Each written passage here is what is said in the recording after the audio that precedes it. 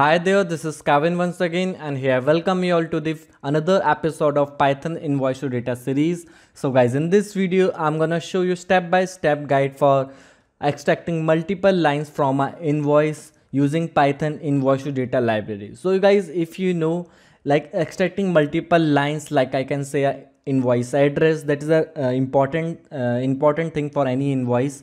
And other than this, like we can have a lot of things like where is the billing address. There are a lot of places which you want to extract an invoice. It is not possible to extract via regex. So in this video I will show you a step-by-step guide, and there's a little new approach that I'm gonna cover in this video. So guys, without being more said, let's get started.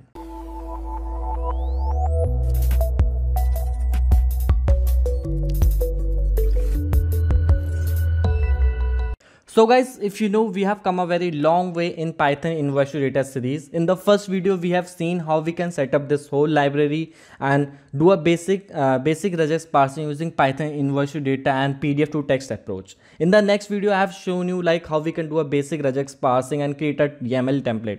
That is a really important thing because creating a YAML template for a newbie is not a easy task. So, but I have seen a lot of things, like people also asked like how we can extract these multiple lines. And extracting multiple lines, like we can say it's an invoice address, it is something we can say a billing address, and there are a lot of places in invoice which you can't directly target with current plugins. The current plugins in the Invoice2data library is the area plugin and tables plugin, you can see. But what I have done, guys, I have seen also like people are commenting on this library to create some feature like this, and nobody is supporting that currently. So there is no way. So what I thought, like I forked this whole library and modified it. So in case of modification, what I did, let's see the code, how I modified and how it is working now. So this is the PyCharm terminal over here. Now you can see what I have did in the YAML parsing. I have added one area over here. You can see one is we are having a fields plugin, then we are having a tables plugin, then we are having an area plugin. So what I am doing with this area, you can see in this area, first I am naming like what will be the field name, that I have added an address over here. Then I need a coordinate. The coordinates are XY coordinate, the resolution, the width and height from that coordinate. So what does that mean? Let me just explain you. So the thing that you need to do, you need to open the PDF in the Photoshop. So guys, after opening the PDF in any Photoshop editing tool, something like that, then you need to choose the area which you want to select, select from Invoice2data. And you can see over, for now I will just select this Inomatic, this address over here, because this is the address which I am not able to extract using regex, like using a lines plugin or a tables plugin. So as I selected this, now I clicked on the info over here. Now as soon as I hover, you can see I just need to select the first starting point. So the first starting point is this I, and you can see for this I am having the XY coordinate is 110 is the X, and the Y is 246, and the width is 430, and the height is 324. So I have just added the same in my YAML template. You can see here is the X, then the Y, then width, then height. Now another thing that we are having is a resolution. Now what is this resolution? So if we go to this PDF to text documentation, so for extracting anything with the area, it needs resolution, it needs XY coordinate, and the height and width of the area which need to be cropped. So use resolution comes in a DPI. So for resolution, you need to go to the image, then the image size, and from here you can find the resolution. So for my PDF, the resolution is 300. There's a pixels per inch. So I just copied this resolution and pasted the same in this dictionary over here. Now once this thing is done, that's it.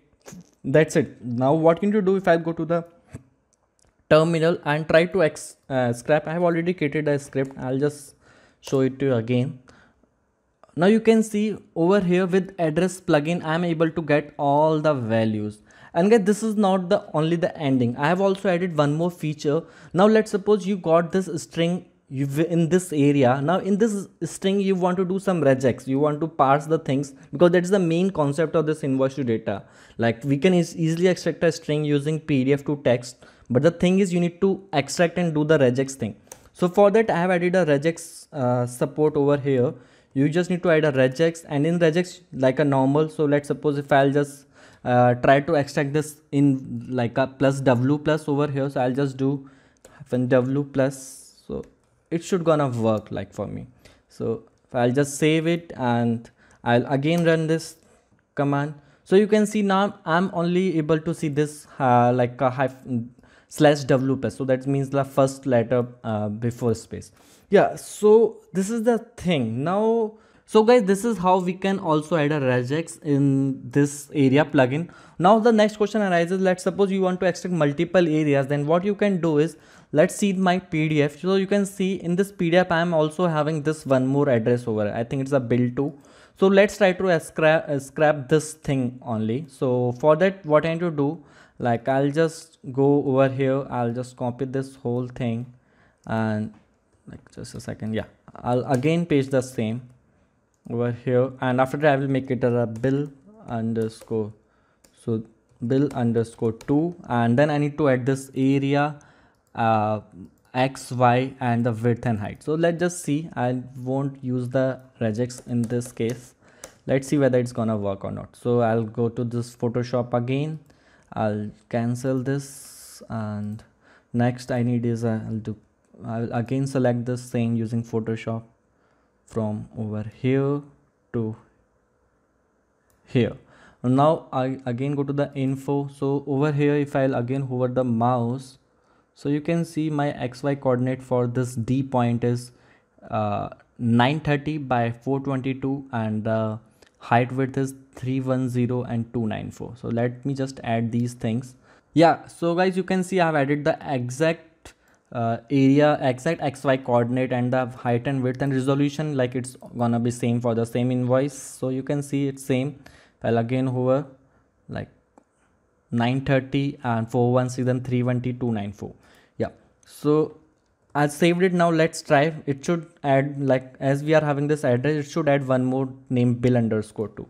So let's see, I'll just do cls and to python test.py again, and you can see the address is over here, and for bill 2 you can see that's bam guys, I am able to extract all the thing that we are having. So you can see we are having till joe.ibm.com, so we are able to extract all those things. So this string is still not in a good format, but you can do it, like you can use replace function of Python, and even you can add a good regex over here if you're regex master, and the things can work in this way. So this is a thing like how this whole area plugin is working. Now the next question arises, how you need to set up this thing, because if you do pip install Invoice2data, it is not going to work because it is not added in a master branch of this package. So the way to make it work is you need to use my package, that is a modified package. I have already created a PR for this, so I'm just waiting for my PR getting merged.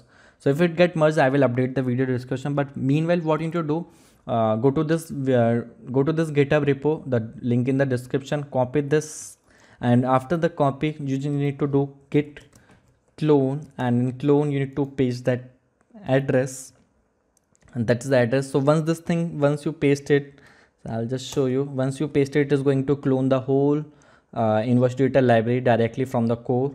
Now if I'll do dir, you can see over here I'm having this Invoice2data package. Now the next thing that you need to do, and I will suggest you to do in virtual environment, you can see I've already created a virtual environment, because this thing is just a test. Currently all the things are in beta. So what you can do over here, you need to do pip install, and then you need to add -e, then add the package name. So if you added the package name like this, then it is going to install the package from this folder. So using this, after you just need to add this YAML file. So for adding this YAML file, and you can see the text is, this script is normal, you don't even have to do anything. Only thing is you need to add this area plugin. So yeah, so that this is the whole thing like for this area plugin. And if you are having some doubts, if you want some suggestions, you can let me know. So I think that's it for this video. If you have any queries, you can comment out, and that's it. Bye bye and have a nice day.